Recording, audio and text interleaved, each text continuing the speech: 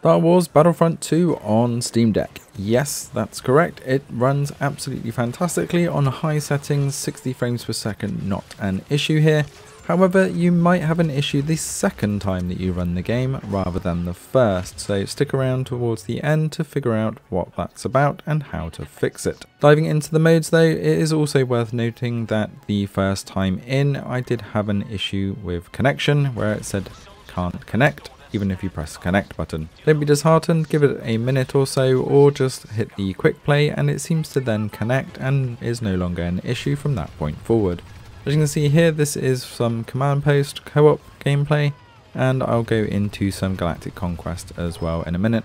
Although we do dip into the 50s occasionally, high settings with DirectX 11 is a huge plus here. Looks absolutely fantastic, responsiveness is perfect, and although we do get that occasional dip under 60 frames per second, it's really not so noticeable. So as you can see here, this is some Galactic Conquest gameplay, so all of the modes are working. However, I did dive into this fairly late in the game and kept getting taken out by flying objects. So as you can see, not the greatest on my class abilities, and being quite late in the game it was a bit of a disadvantage, and also getting used to the kick of the guns. Overall though, it does play absolutely fantastically and is worth diving into. This was the Steam version, although I did also try the Origin version as well, and that also worked perfectly fine. However, the fix that I'm about to show you for the second launch is valid for both of them.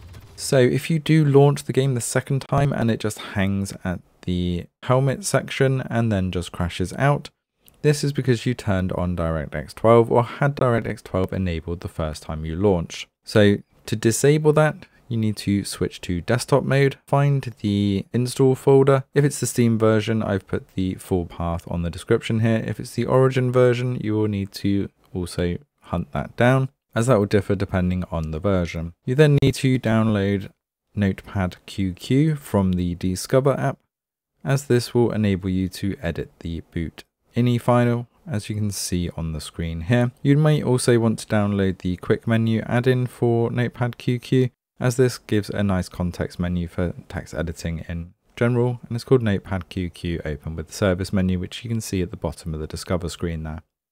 So once that's installed, click the boot options and open with Notepad QQ, and then you want to change the top option here from that says GST render.enable DX12 and change that from 1 to 0.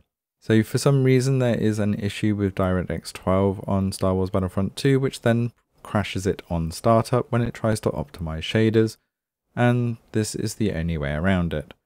So once you've done that, save it and launch Battlefront 2 again. So I stayed in desktop mode here just for ease, and then go into the game option straight away in the game. Go down to enable DirectX 12 under graphics settings and turn that off.